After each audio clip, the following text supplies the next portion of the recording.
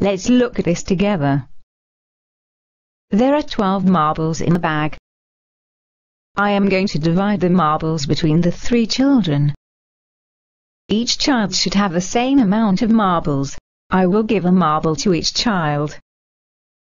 I give a marble to Lucy, a marble to Max, a marble to Emily. Each child has a marble. I have given 3 marbles.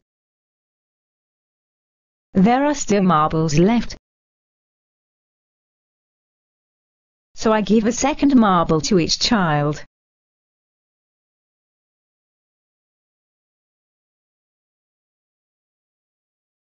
Each child has 2 marbles. I have given 6 marbles. There are still marbles left,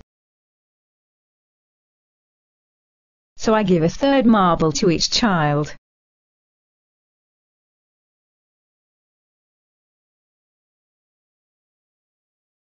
Each child has 3 marbles. I have given 9 marbles. There are still marbles left,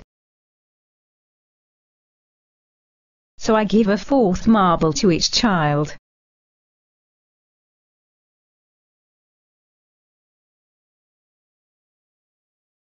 Each child has 4 marbles. I have given 12 marbles.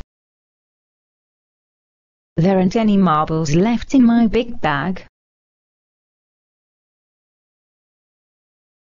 12 marbles divided by 3 children equals 4 marbles per child. We are going to see another example. There are 12 marbles in the bag. I am going to divide the marbles between the 4 children. Each child should have the same amount of marbles. I will give a marble to each child. I give a marble to Lucy, a marble to Max, a marble to Emily, a marble to Isabel. Each child has a marble. I have given 4 marbles. There are still marbles left,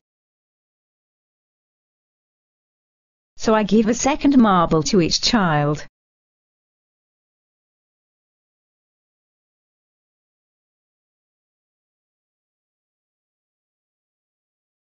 Each child has 2 marbles.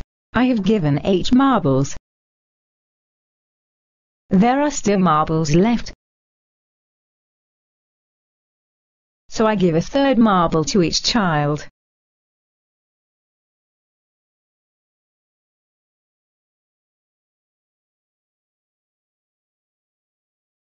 Each child has 3 marbles.